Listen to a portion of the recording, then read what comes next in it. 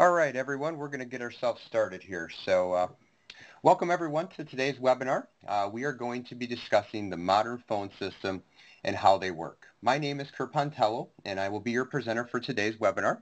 If you have any questions during the presentation, feel free to post them in the meeting chat section, and we will do our best to answer those at the end of the presentation. Please note today's webinar is being recorded, and we will send out a link later to the recording.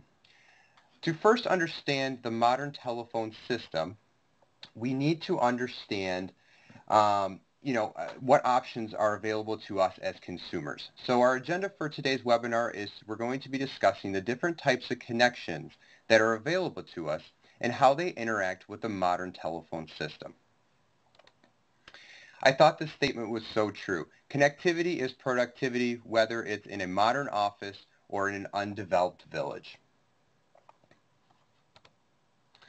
So the three things that we're going to be discussing today as far as connectivity is concerned is going to be POTS telephone lines, PRI, and SIP trunking. So the first one I'd like to start with is good old POTS lines, right? So POTS lines is short for plain old telephone service and refers to a standard landline telephone service that has been in place for many decades. We typically see these in small businesses that only have a few telephones, a few telephone lines that are needed. And a good example of this would be a small doctor's office. This week, actually, I went to an appointment earlier, and I noticed that the customer had 7 POTS lines and an older digital telephone system. These older systems use POTS lines and are referred to as keyed systems.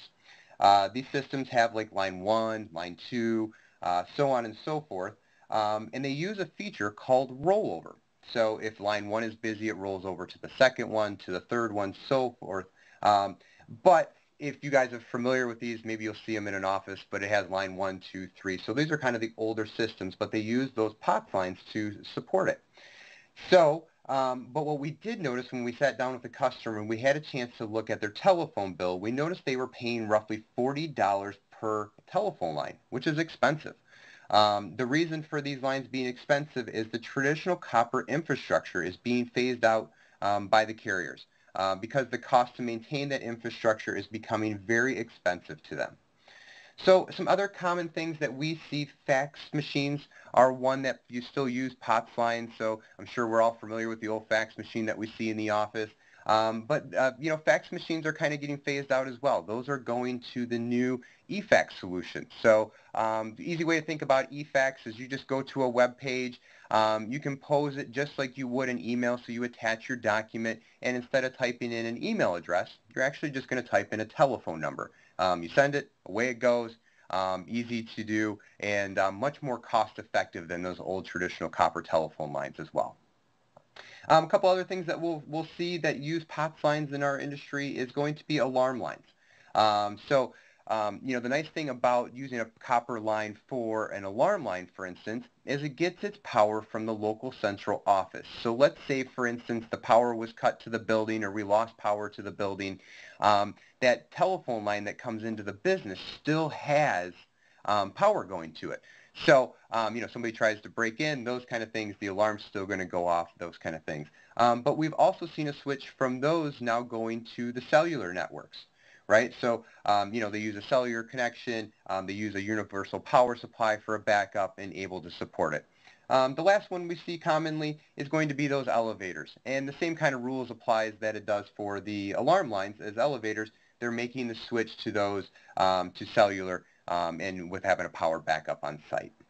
So that's a little bit about POTS lines, common uses that we see for them. Hopefully you have a basic understanding, but it's old traditional cables that come into our business that provide us dial tone. At the end of the day is what a POTS line is. The next one is a product called PRI. So what does PRI mean? Right? A PRI stands for Primary Rate Interface and is a standard for providing telecommunication services to enterprises and offices. To simplify this for you, it uses dedicated lines that come into your business that deliver voice only on a single connection. So where do we see these? We typically see these in businesses with 30 plus phone users and a system that is roughly 10, 5, 15 years old, something like that. And a PRI provides 23 channels on a single circuit. An added benefit to a PRI, though, is the feature that is called direct inward dialing. So I don't know if you've ever heard of the phrase DID, for instance. A good way to think about a DID is it is your own dedicated telephone number specific to a person.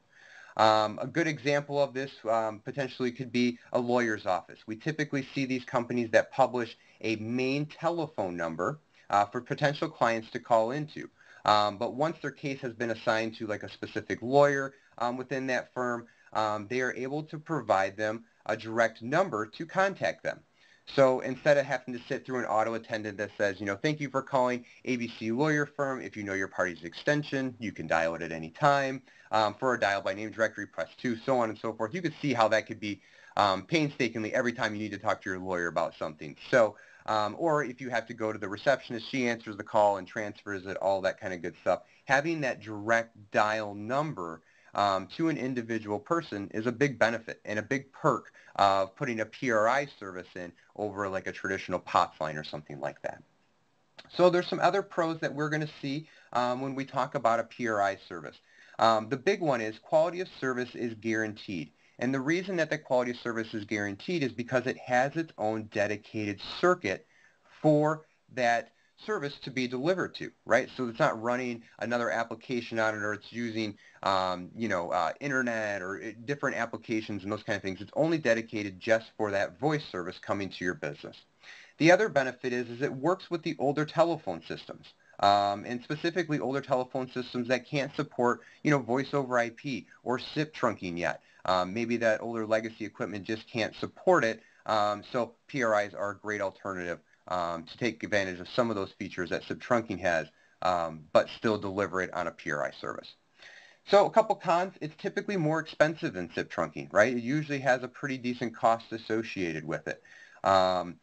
Connections are physical. So, and what I mean by that is there's a physical connection coming in for new lines that have to be installed into the business, right? As the company grows, for instance, let's say, I don't know, we're starting to hit busy signals on our 23 paths that we have in our PRI circuit that comes in, right? So those 23 circuits, just think of those, it's kind of like highway paths that come into the business. So as a call comes in, it gets answered, it goes to another person, so on and so forth. But when that call frees up, it allows for another person to call in. But let's say we're maxing that 23 channels that we have, and we added 5 new salespeople, right? And we need to have more telephone lines now coming in. Well, we not only have to buy another 23 channels for them, so let's just say a PRI costs us, I don't know, $400 a month, right? And so just for those couple of people that I needed to add, I had to add another $400 service a month to our business to support it. So those things can be costly. As you begin to grow your business and things get past a certain threshold, you got to continue to add in 23 blocks instead of adding them as like individual tasks in and out of your business. Okay, and this also requires us to have an in-house IT staff to maintain and service some of these things because there is that physical connection there. So, does it have power? Is it backed up? All of those kind of things. So we have to make sure that we support that from a physical perspective. The next solution we're going to talk about is kind of the new kid on the block, which is called SIP trunking, right? So the first thing to understand about SIP trunking and really what does SIP stand for? SIP stands for Session Initiation Protocol, right?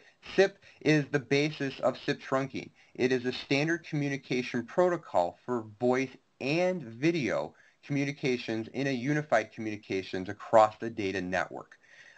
SIP trunking eliminates the physical connection to the phone company, so there's no more hardware that's needed on site, there's no wiring, there's no circuit boxes, or anything to maintain for us to connect to the public switch telephone network, right? So those things that are in our office and in the back rooms and those kind of things, those all go away. And what at the end of the day, SIP trunking is riding over your existing internet connection. It's coming over that data pipe, so there's no reason to have that physical connection that we need anymore. But reducing multiple lines into a single point of entry drastically reduces charges for incoming lines and IT costs associated with maintaining those lines. So let's talk a little bit about where do we see SIP trunking and how is it beneficial and where do we see it in the modern telephone system, for instance? So the first one we're going to talk about is going to be a cloud phone system, right? So in a cloud phone system deployment, there's no phone system hardware being deployed on site, right? So think about it this way in a cloud system. So traditionally, you have a premise-based phone system. It sits in your back room in your server rack or whatever the case may be. That box is physically going away now, and essentially that service is now being spun up in a big data center, right? So that's the cloud. And for instance, TechMode uses Amazon Web Services for all of our hosting for our cloud services. So when we take that telephone system, we spin up a virtual server for you guys in our AWS instance, and we also bring the SIP trunks into it. So once again, we don't need to have that physical connection into your building anymore, so we're able to take those SIP trunks, deploy them right in a server, and be able to have all of that infrastructure in place for you. And as a consumer, all you need at the end of the day is just the access to, to the internet, to register your telephone for your desk and to register the different applications that you will be using. So this greatly reduces the reliancy on the old copper infrastructure and allows for many new features to be enabled simply and easily for your end users. So things such as video conferencing, chat, mobile applications, all of those new things that we're starting to see in the marketplace are now available in those cloud solutions. And the reason that they're being able to be available to them is because we don't need that physical infrastructure anymore to support those things. As long as we can get to the internet, we can connect to that server, we can have all the core features that we need. So it eliminates things like VPNs and all types of other stuff that would be required to support some of those people. All right, so the second one is going to be a premise-based phone system. And trust me, there are a ton of those out there. They still exist.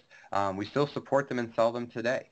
So that physical system that is on site. So if you have a new system that can support SIP trunking, it is definitely something worth looking into.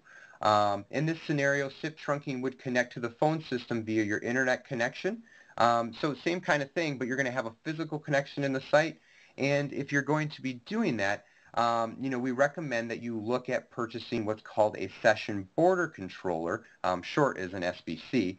But think of an SBC as a firewall for your SIP trunking. Since it uses the internet lines, it's still open to hacking and toll fraud. So the easy way to think about it is in your business, you're going to have a firewall, right? That protects your data and protects people from getting in. So when we're using this over an internet connection, we need to do the same thing for our SIP trunks. So that's what a session border controller does. It protects our information from not being able to be accessed by other people that we don't want it to do. Okay, so those are a couple common uses that we see this for. So let's talk a little bit about the pros of SIP trunking. And we talked a little bit about this, but usually it's more cost effective for a business, right? The dollars just make sense. SIP trunks range anywhere from $14.99 to $19.99 a month and can simply be delivered in single packets, right? You can order 1, 2, 3, 5, 10, whatever you want. So the ability for you to scale quickly and to modify is another great thing about SIP trunking. So let's take, for instance, I don't know, let's talk about a seasonal company, right? So let's say we have a lawn company and we are super busy in the summertime and we need 30 talk paths to support all the traffic that's coming into our business that people want to have their lawn sprayed and maintenance done and all that kind of good stuff. And in the wintertime, it gets really slow and we only need 10. So the beauty about SIP trunking is you're able to throttle that up and down based on the needs and your seasons. So make sure when you're talking to your service provider to see if that's an option for you to move your SIP trunks up and down based on the time of year and what your seasonal business needs. But it allows you to react to things that are happening right away and quickly. So if I needed to do that same thing on a PRI, I would have to wait for the telephone company to come out, install a new line into the building. That can take weeks. We can literally deploy a new SIP trunk in a couple hours. So those things are really beneficial for something like that.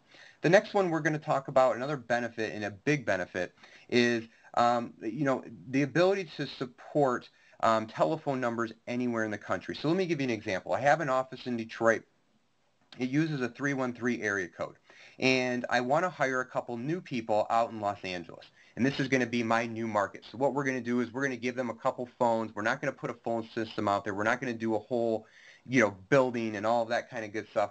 But I want to be able to give those people local telephone numbers, right? So, with a PRI service, it's local to you, right, to where you're at. So you couldn't get like a 313 or a 23 or a 213 number or something like that. You would actually have to buy a whole new service out there. With SIP trunking, we can actually order you telephone numbers across the country, right? So if you wanted to open an office in LA and you needed a 310 area code, absolutely we could do that because it doesn't require that physical circuitry on site, okay? The last thing, is positive for E9, for SIP trunking is E911. So what we have found is, 911 services have been around for a long time, right? You dial 911, they know your telephone number and your physical address of where you're calling from. But what E911 is actually the ability to give you a second layer of code to the 911 dispatch center.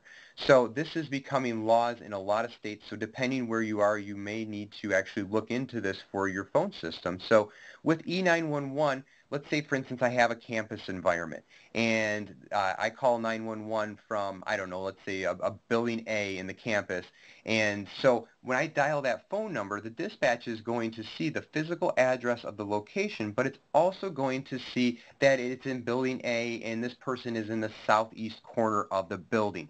So at the end of the day, that allows those people, their emergency responders, to come to there much quicker and more efficiently to save lives, right? So E911 is a great thing, and that's what SIP trunking brings to the table to allow you to do those kind of things. So based on where you live and where your state is, there may already be laws on the books that require you to do this. So definitely something worth talking about. And of course, you can consult with me, and I can have further conversation with you on it.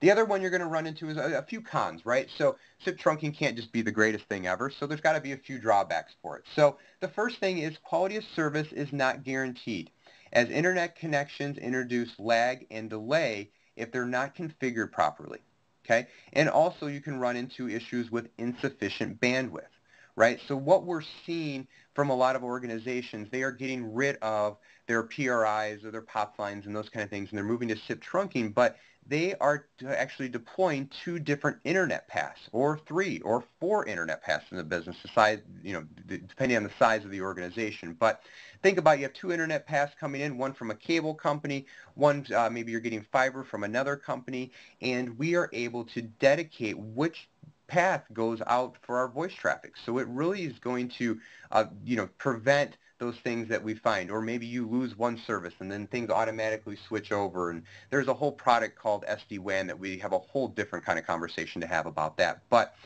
for today, just think about, internet is important because that is what your SIP trunks are running over. So making sure you have enough bandwidth is a very important thing.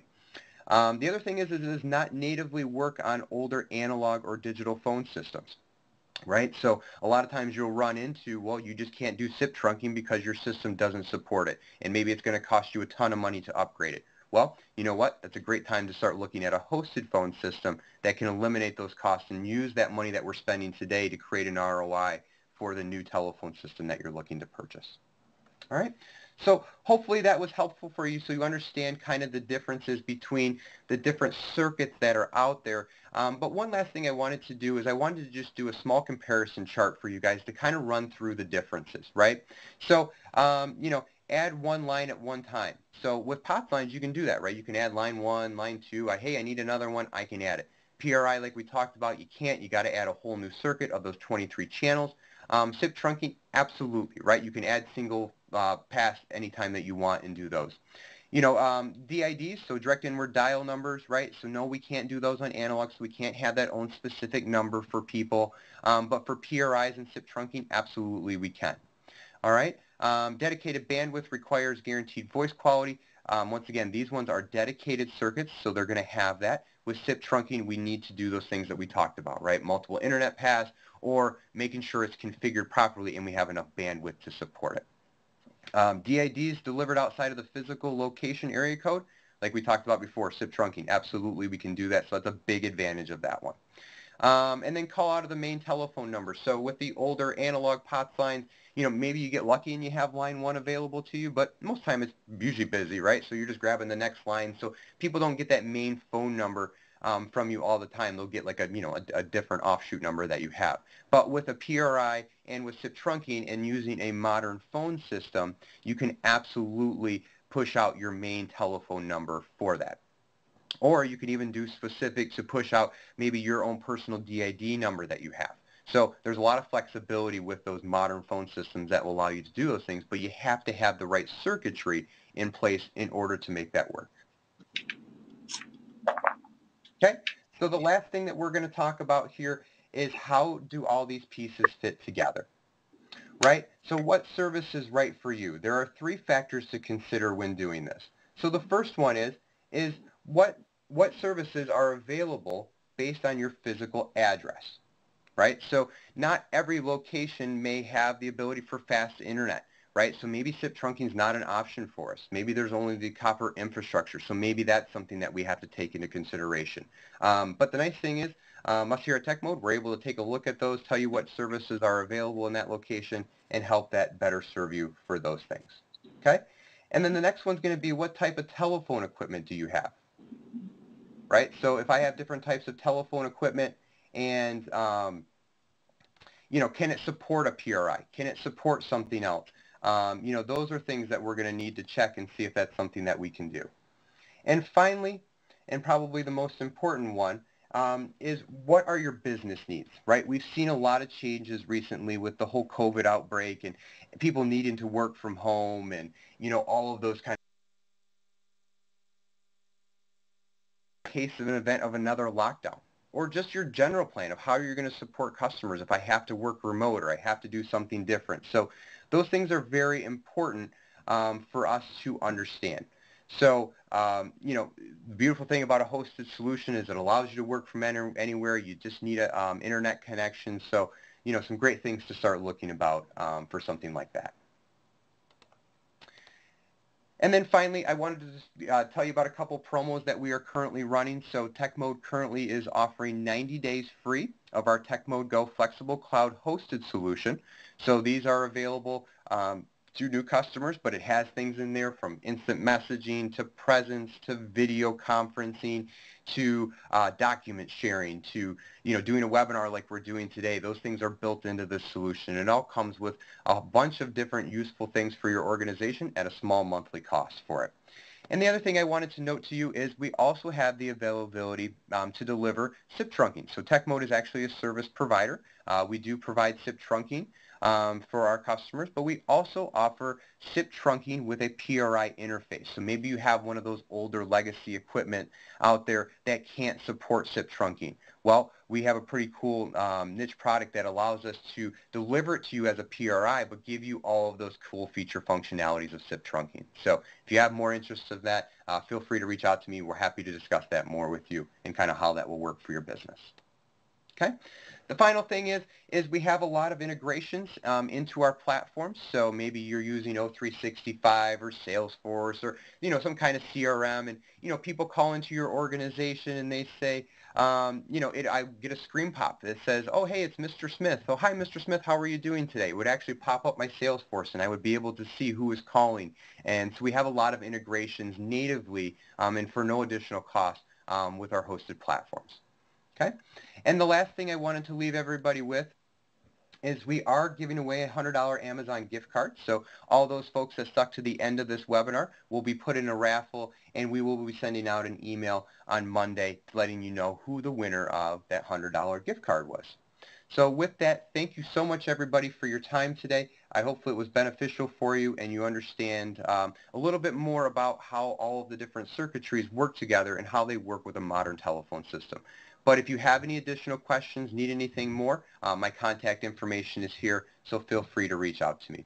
Other than that, thank you so much for joining our webinar today, and have a great rest of your day. Thank you.